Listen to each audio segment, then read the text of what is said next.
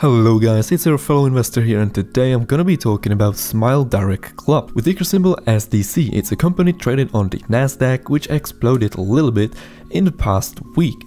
And I say a little bit because it went up just about 30%, which is not anything crazy, but you know, for an average stock, it is still a very significant move. In this video I'll go over why does that happen, what is the potential, and how there are financials, and what is my opinion about the situation. So first things first, why it's going up now out of nowhere, right? Well, it's quite simple. If you look at their short volumes, the short volume percentage for the stock ticker SDC is 43% on Friday, September 17th. And if we check out here this graph, which shows the short volumes and long volumes, we can see on Friday there was 57 million in long volume and 43 million in short volume. So we can see both parties increased a lot, long plays and short plays. What does it mean? Well, there is going to be a big short squeeze. So for now, as it seems, long volumes is winning. Therefore, short, if this will continue on today or even the next days, it means for the stock that there's going to happen short squeeze. What is short squeeze? Well, obviously, it's good if you are buying long, because therefore shorters will have to close their positions, and people who bought in and went long are going to take out very juicy profits. And here, if we check out a little bit of an older article a week ago, we can see that the average session volume is about 6.5 million shares being traded, and the daily trading volume for Monday's last week session was over 42 million.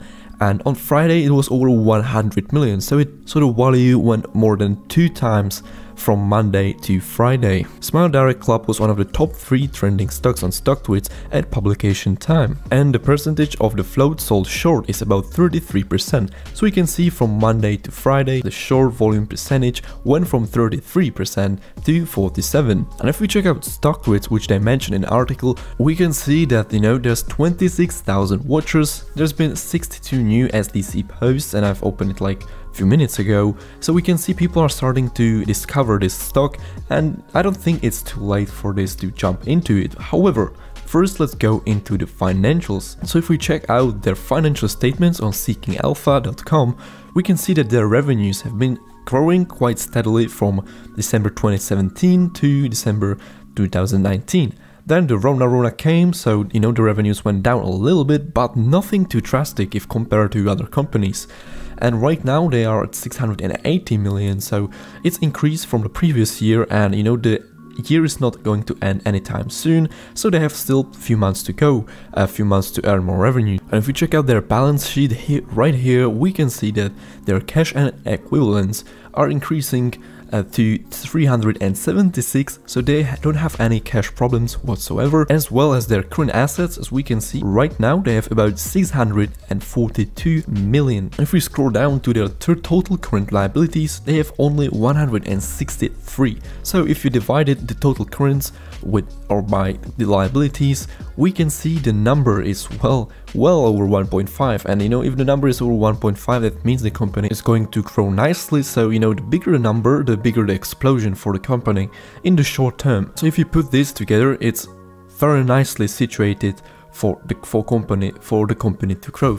Even though if we go back into the stock chart and we look at a 5 years chart, we can see that from September 2019, when they began to be traded, it's down 64%, and there's been some kind of a recovery, but then it went down again, and now shorters are just hitting it really hard from all sides. However, people now for the last month, they started to notice the short volumes and starting to find the shorters, which has been very popular for past half a year or a year, all this subreddits, all the Wall Street bets movements and such. So this is kind of a big potential for you and me to just hop in and maybe enjoy a little bit of a short-term gains. Obviously, it looks like a great time to go in was about in August or early September, and now it started to eject upwards. But with the increased number of shorts and long volumes, I don't think it's too late whatsoever. And if we check out an article from Insider Monkey, which is well known a stock financial site, here we have a little bit from their side. On Friday they wrote that SDC is up around 12.8% despite there being no fundamental news and the market being relatively weak.